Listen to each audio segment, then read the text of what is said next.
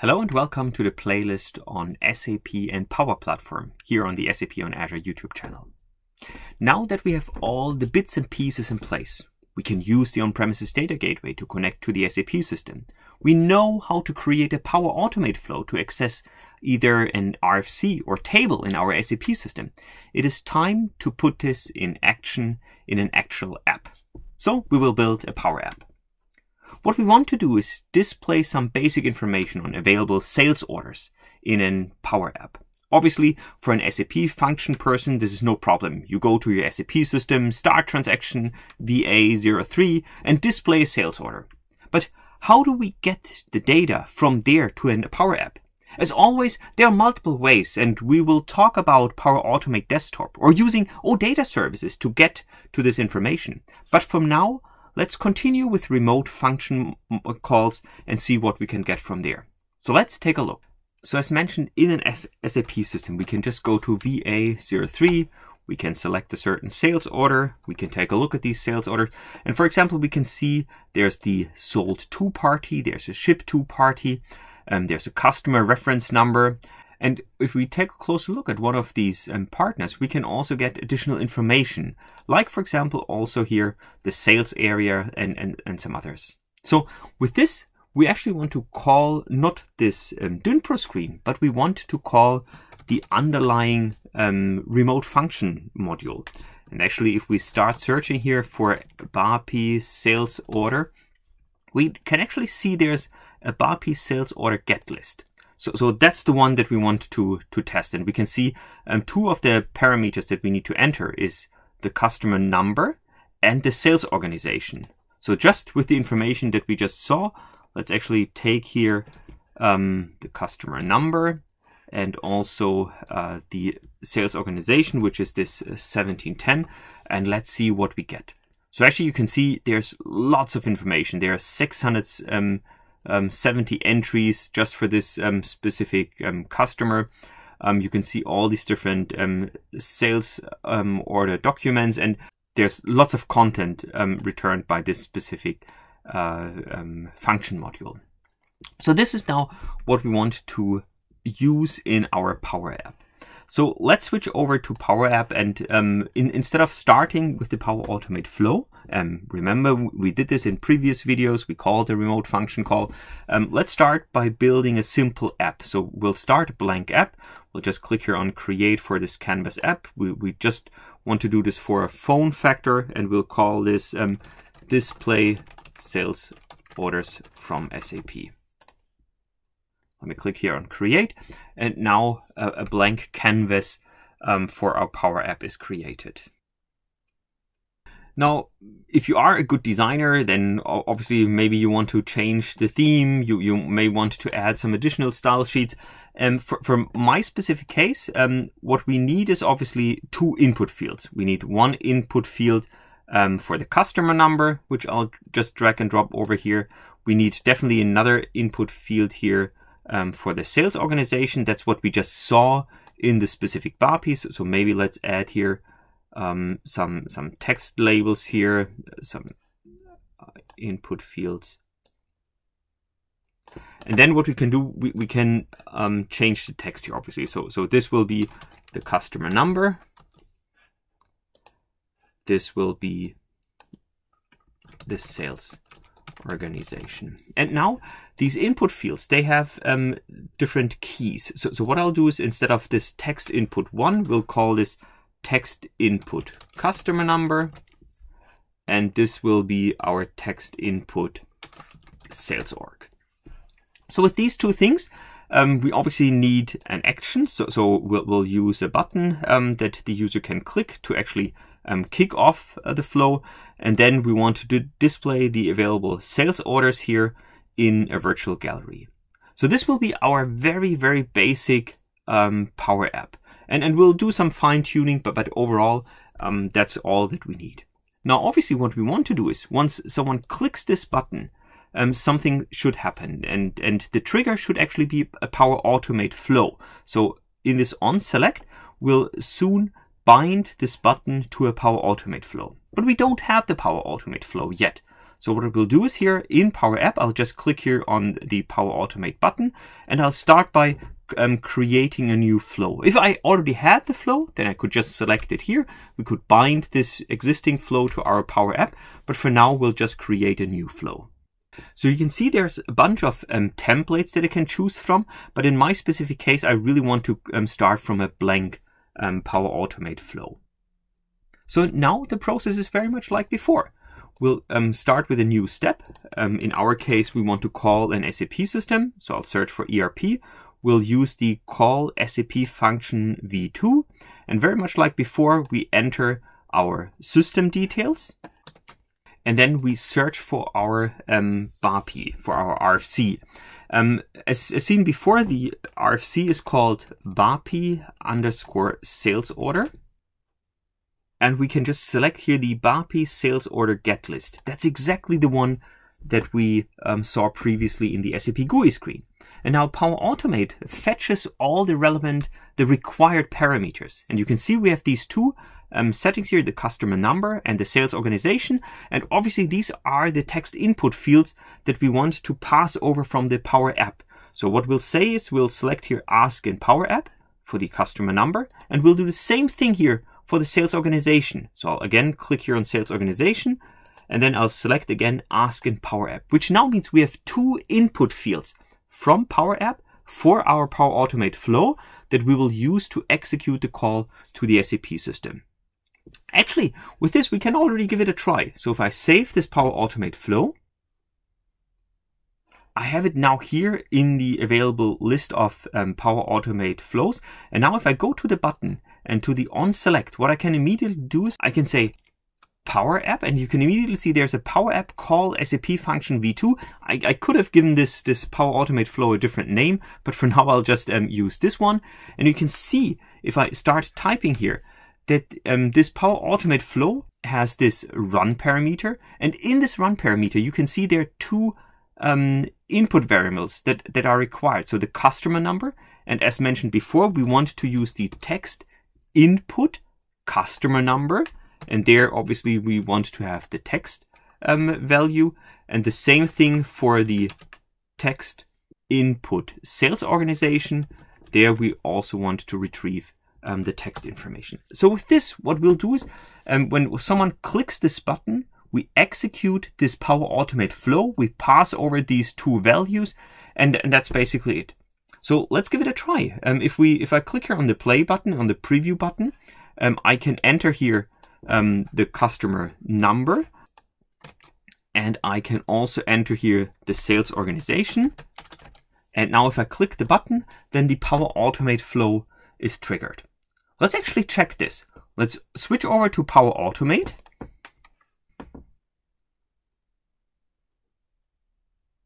And if we go here to My Flows, we should now see the Power Automate flow that was created out of Power Apps. Here it is. It was just created 2 minutes ago.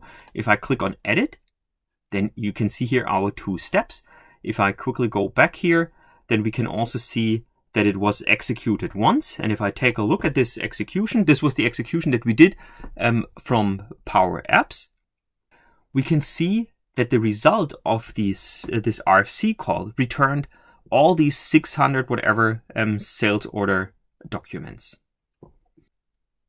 So you can also see that I can only see the output in a downloadable file. So let's click on that, and then you'll see the reason why that is the case. It's a lot of information that I got back from the SAP system. So this is really a lot of content that was retrieved or returned from my SAP system. So here you can see all these different sales orders that were returned from the SAP system, and you can see it's a very, very long list. And I probably don't want to expose all of this information to my Power App, but I want to really filter some of the information and only return a subset of this information in my Power App.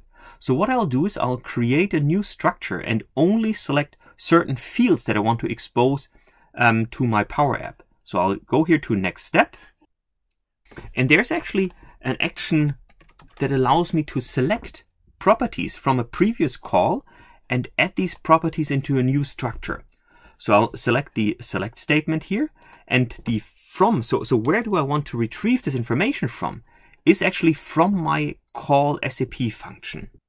So you can see here on the right hand side, I have all the return information from this call SAP function. You can see there's the return code, the return message, and so on. But if I scroll down here, you can also see all these different sales order items. And one of these properties here is actually the whole table of the sales orders. This is the table of orders of the customer. So I'll select this one, the sales orders, as the input, as the source, and I'll just map a few properties. So one of the properties that I can find, that I saw here, actually I saw this in the JSON structure here. So there's this SD doc, and I think it definitely makes sense to expose this one. So what I'll do is I'll just take here the sales order SD doc in here, and I'll map this to a key SD doc. Now I'll repeat the same thing for some more of these properties. So let's start with the item number, with the material, and something like that. So I'll just here use the item number. And now what I could do is I could use in Power Automate the very same thing, that I just select here this property. So here the item number. Oops. Sorry, over here the item number. Then maybe next is the material.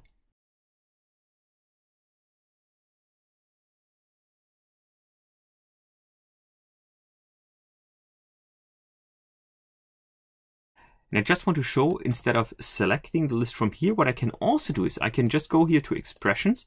I can say here from the items, I want to select the property, in this case, the purchase number. So if I click on OK, I can do the very same thing. And actually, if I would save this, then it automatically replaces this with a variable. So with this now, I have some information that maps or extracts information from this huge list of sales orders and just extracts these numbers here. So the last thing that we need to do is we need to return this information back to our Power App. So what I'll use the response functionality and return with status code 200 the results of this select statement. So the output of this select statement. So with this, let's give it another try. I'll just click on Save again. You can switch over here to our Power App, and I can just click the button. So basically, we are triggering again our Power Automate flow. So if I go back here, you can see it was just executed. If I take a look at this one, then you can see we got our two input parameters from the Power App. The SAP call was triggered. And then we mapped the relevant information from this huge input file into a much smaller output. So what I'll do is I'll just take here a few sample points, because now in the response, what I want to do is, obviously we have the response here, or actually let me take it from here. We have the response from our call to the SAP system. But the response is very generic, so the body doesn't really know what are these different properties. So what we'll do is we'll map this to a schema. If I go here to response, and if I click on the show advanced options, then we can generate a schema from a sample. So what I'll do is I'll just take this few items here that we got, so that it's very clear that we have an array, that we have always this block here of data. And now if I click on done, we can see that it is an array, it has these different items, and that's actually perfect. That's exactly what I need for my Power App. So let's save this flow and switch back over to Power Apps. To make sure that Power Apps actually knows the latest status or has the latest status of our Power Automate flow, let's refresh the connection here. And let's just give it another try. So if I click on the button, and I can actually do this here directly if I press the Alt key, and I click the button, then it's not only the design time, but it's actually executing here, which is pretty cool. Then now the information has been fetched. And let me quickly actually show you one other cool thing here. There's also this monitor, this Power Apps monitor, which allows me to track the actual traffic that is originating from this Power App. So if I've started now this monitor, if I go back here, if I execute here one more time this button. If I switch over to this monitor, then you can see actually there's this user action, and then here there's this network trace. So we can really see what actually happens, and you can see button 1 was triggered, it was clicked, we executed this Power Automate flow, and actually you can see here a lot of data was actually sent over to my Power Automate flow, and we got a lot of information back. So we have all this header information here, but more importantly, we have here all this information that was returned from the SAP system. So with this information, what I can actually do is, instead of just calling this, let's map the results into a collection. So what I'll do is I'll call a clear collect, and you can see it's really cool that Power Automate always suggests the different parameters that I can use, and we'll map this into a variable called S Sales Orders, and we'll paste the result here from this Power Automate call in this sales orders. So actually, if I do this again, so let me execute here this button, then not only will I see here the trace in the monitor, but you can also see there's one new step here, clear collect. And that's actually really interesting, because now if I take a look at the collections, then you can see I have this set sales order collection now, and you can also see all the data that was fetched from the SAP system and that is now available here in this set sales collection. And with this one, we can now finally go into our gallery here. We'll map this gallery to the set sales order collection. And now you can already see it already fetched the information from the SAP system. Now, what I want to do is I want to change this a little. This layout doesn't really make a lot of sense. We don't need an image, so I'll just use title, subtitle, and body, and we will map the different fields here. So let's say the title should be maybe our SD document number. Then maybe the subtitle should be, okay, let's keep it the item and the material. That's all good. But maybe it would also be nice to have some additional fields. So what I'll just do is I'll just drag and drop another label here. Let's make this a little smaller. You can see it automatically suggested some of these properties. I actually would like to change this from the purchase order number. Let's delete this one, and you can see here, if I just start typing again, it already suggests all the available properties. And what I'll do is I'll just use here this doc date. And that's actually another pretty cool thing that I really like about the Power Platform. Let's say I'm not super happy with the date format here. So I would really like to reformat this. Since I'm in Germany, I would really like to reformat this into day, month, year.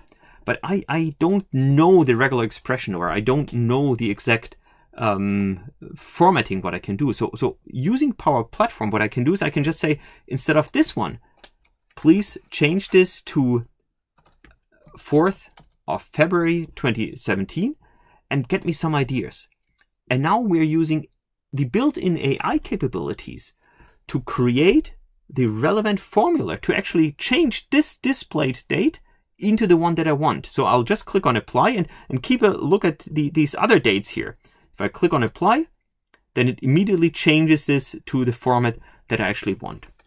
And that's actually all there is. Obviously, I could now fine-tune the whole app, make it a little more beautiful looking and stuff like that.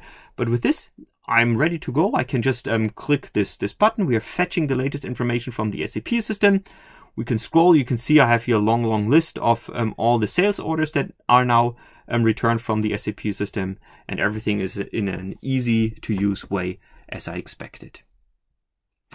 So I hope this quick tour of starting from a blank screen, basically, using Power Automate to connect to the SAP system, calling a remote-enabled function module and getting the results, stripping the results to only the information that is relevant for me, and then getting this information into a Power App, showed you how easy it is to connect your Power Apps to an SAP system and really work with the data, new tools and new applications. Thanks for watching.